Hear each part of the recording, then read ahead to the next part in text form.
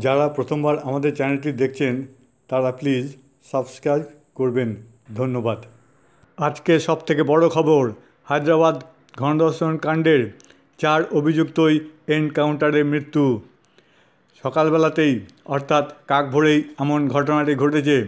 ঘটনার পুনর্নির্মাণের সময় পালানোর চেষ্টা করে ওই 4 অভিযুক্ত। তারপরেই তাদের ধাওয়া করে NH-44 অর্থাৎ ন্যাশনাল হাইওয়ের 44 নম্বর এর উপর পুলিশ গুলি চালায়। যেখানে তরুণীর মৃতদেহ মিলেছিল তার খুব কাছেই হয় এই এনকাউন্টার। 8 নভেম্বর হায়দ্রাবাদ থেকে প্রায় 50 কিলোমিটার দূরে নৃশংস ঘটনাটি ঘটিয়েছিল ওই 4 অভিযুক্ত।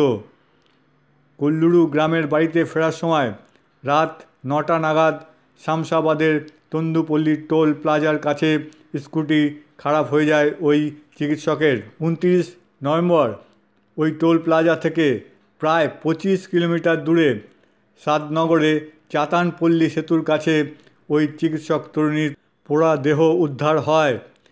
পুলিশ অনুমান করেছিল এবং সেটাই সত্যি, গণধর্ষণের পর তাকে পুড়িয়ে দেওয়া হয়। স্থানীয় লোকজনের বয়ান এবং সিসিটিভি ফুটেজের ভিত্তিতে ওই 4 জনকে পুলিশ আটক করেছিল। তারপর মোহাম্মদ আরিফ, নবীন, চিন্তাকুন্তা, কেশাবুলু ও শিবাকে লাগাতার জেরা করেছে পুলিশ। জেরার মুখে তারা স্বীকারও করেছে শ্বাসরোধ করেই খুন করা হয়েছিল ওই পশু চিকিৎসক প্রিয়াঙ্কাকে। তারপর প্রমাণ লোপাটের জন্যই তার দেহে আগুন লাগিয়ে দেয় পেট্রোল ঢেলে।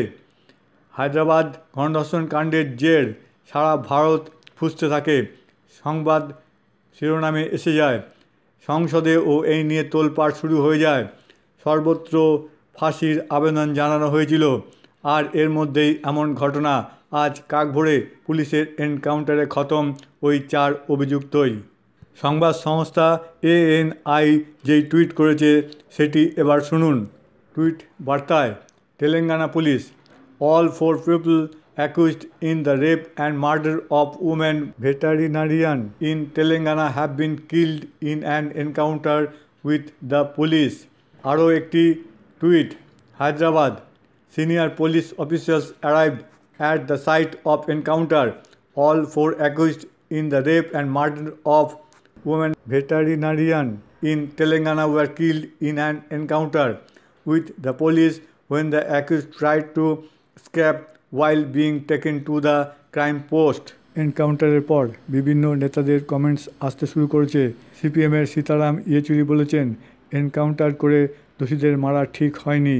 এখনও আরও অনেকেই অনেক রকম বক্তব্য রাখবেন। আপনারা আমাদের সাথে থাকুন, আমরা আপনাদের আপডেট দিতে থাকব। সাবস্ক্রাইব এবং কমেন্টস করুন প্লিজ।